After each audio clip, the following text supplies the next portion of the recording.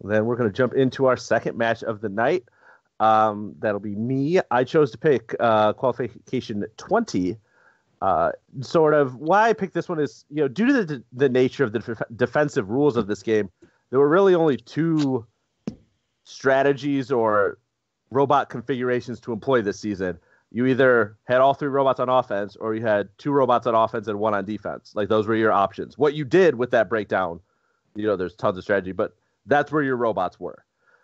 Generally, the latter, meaning the two offense, one defense, was chosen. This was due to the difficulty of, coordinating three offensive robots in a very tight playing field. I believe all the Einstein alliances ran the 2+1 strat. I checked them all real fast, so feel free to correct me if I'm wrong. But I believe they all ran the two offense, one defense. It was definitely the norm for elimination play throughout the season. This includes IRI, where, you look at that. If you think of an alliance that's going to play triple offense, and you look at that number one seed at IRI, it's 20, 56, 11, 14, and 195. You're like, they're probably all going to play offense. No, 195 went and played defense. So even with three top-tier offensive robots, they still ran the 2+1.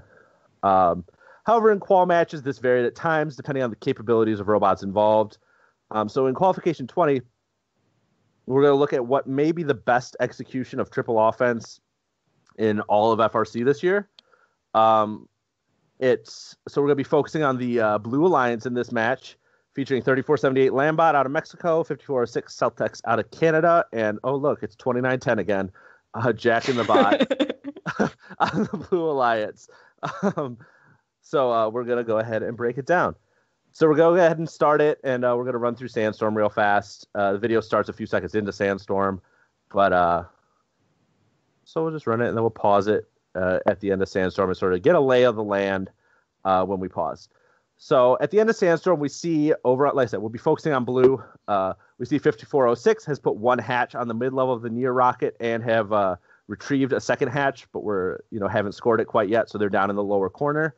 2910 has placed two hatches on the far side of the cargo ship, and 3478 has missed their hatch on the nose cone of the cargo ship. So then we're going to go ahead and roll it so we're going to take about 10 seconds. We see 2910 immediately go to the far loading station for a hatch, while 5406 scores their panel picked up in Sandstorm, and then we're going to pause at 125.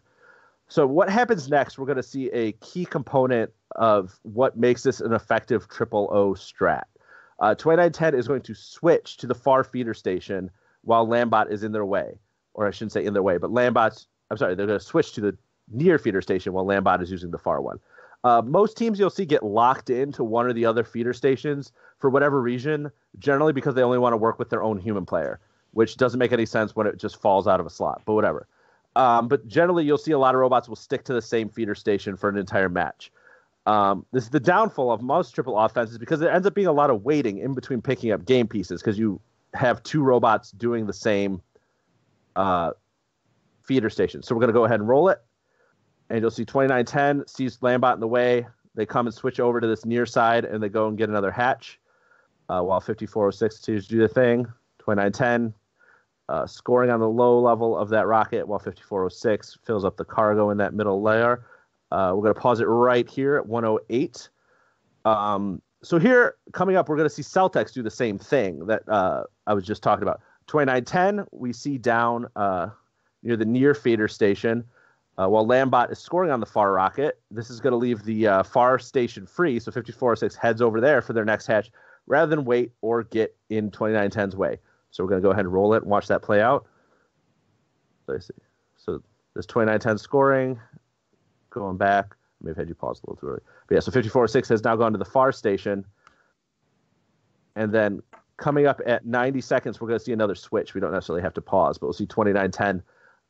They'll score a hatch down at the bottom. They see Celtex. Now they go to the far station, right, and grab their next hatch. So we're going to pause coming up at about 80 seconds. And in a second, we're going to see just 2910's, like, after talking to people, to run an effective triple offense, like, you almost need a swerve bot, whether that's 2910 or whoever. You just need that maneuverability. because we'll see if we go ahead and play it. We'll see 29-10 and 34-78 on the far side of the field. They just perfectly time their passes of each other. 29-10 just nudges themselves out of the way as Lambot's driving by. 29-10 switches feeder stations again at 70 seconds. I'm going to pause it. Coming up at about 60 seconds, we'll see now we see 2910 is going to switch to the coming up. 2910 is going to switch to the cargo ship, since Celtex and Lambot are both on their rockets, sort of keeping those up, and the lower levels on the rockets are pretty much filled. So we're going to go ahead and roll it. You see 2910 sort of start to drive to that rocket, but then they switch and go to that cargo ship where they go. And then we see that bounce we were just talking about where it takes them that second shot to get it in. At 50 seconds, we see Celtex complete that first rocket. And then at this point, we see Celtex now switches sides of the field. They're going to go help Lambot finish that rocket, leaving 2910 completely free. We're going to pause it at 35 seconds coming up. And then now we're going to see a slight switch in play. So like I said, we now have 54-6 and Lambot on the same side of the field, while 2910 is left free over on the near side to us to sort of finish up their side of the cargo ship. And now, since they're both working on the same rocket and it's all paneled up at this point, I believe, they are going to take turns waiting for the cargo. And you'll see them, rather than try to jostle and get in each other way, they go to the side, they'll wait, they'll come. So go ahead and we're going to play. And so you see 5406 waits there while Lambot is lined up and scoring. Lambot turns and goes. Now it's 5406's turn. I might have those robots. Yeah. And then they just keep taking turns to fill up this cargo. And then they work on that, and eventually they fill up that second rocket as well. Just like I said, they're just taking these turns. We see Celtex go to the far side to grab a cargo to stay out of the way. At 10 seconds left, we see 2910 ejected their cargo and went to go climb. Real fast climb on their part. Celtex climbs up to level 2. 3478 slides into that park, and that is where the match ends. So our final count of game pieces for everyone, we got 5406 who did 4 hatches and 8 cargo. We got 3478 did 4 hatches and 3 cargo, and 2910 did 7 hatches and 4 cargo. But along with that, they have 2 cargo from their sandstorm hatches that they trapped in. So that's kind of an additional 2 cargo. They just didn't cycle those cargo. So that's that match. Final score ends up being blue 127, or it's a 117 unpenalized. There was a tech file you saw early in the match when red crossed over during sandstorm. And then they got the 4 RP, and then red had the 80 and 1 RP. This was the second highest score without penalties of the entire competition, only beat out by a later match. I had it written down, and now it's gone. But so it was the second highest score of the entire competition. This includes elims. This includes everything. Both because they were able to effectively do this, the triple offense, combined with the fact that red never sent a defender.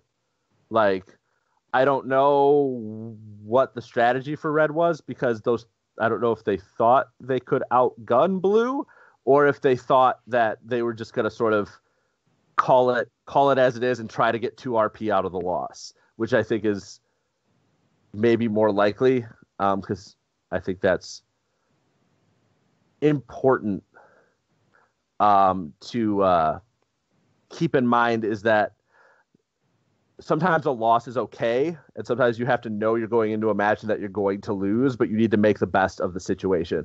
So they red misses their climb at the end, so they weren't able to get both ranking points, but they did get the one for the rocket, even with